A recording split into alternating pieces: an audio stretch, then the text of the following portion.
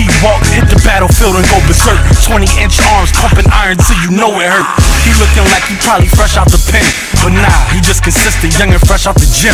If you wanna gain muscle or you trying to get thin, that's the guy to talk to if you trying to win. What's up, what's up, what's up? It's Twalk the Hawk. Listen, another quick video, quick tip for y'all. You're bulking, you're trying to put on muscle size, whether you're in high school, you're going off to college, getting ready for the football team, whatever the case may be. You're fucking just trying to get big, whatever age you are, it don't matter. But if you're a hard gainer, a quick trick that you can do to help you keep on that weight and build some muscle size is something I used to do.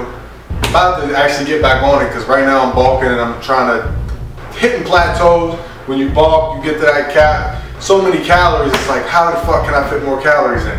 So it's something I'm gonna do also here in the next couple weeks. So when you drink that weight gainer shake, if y'all ain't seen my video on the best weight gainer shake you can make or whatever, you get you a 2,000 calorie shake, you can make it yourself. But anyways, however many calories your weight gainer shake is, whatever supplement you buy from whatever company, what you do is instead of drinking that shit right after your workout or whatever, wake up in the middle of the night and drink that shit. So if you got a normal schedule, you go to sleep, I don't know, 9 through 11 o'clock, set your alarm for 2, 3 in the morning.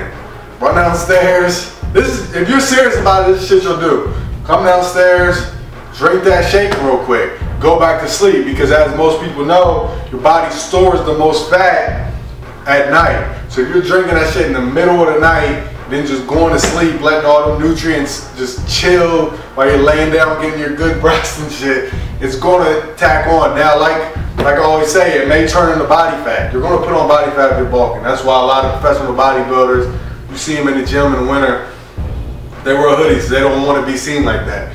Me, when I bulk, like I say, I cut my sleeves off. I'm still wearing that. I don't cover shit up.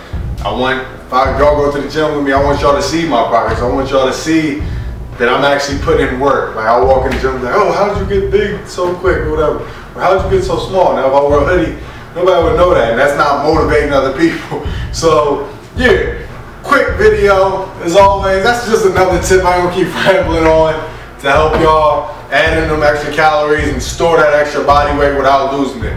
As always, do what you gotta do, because it's that simple. Twalk the Hawk.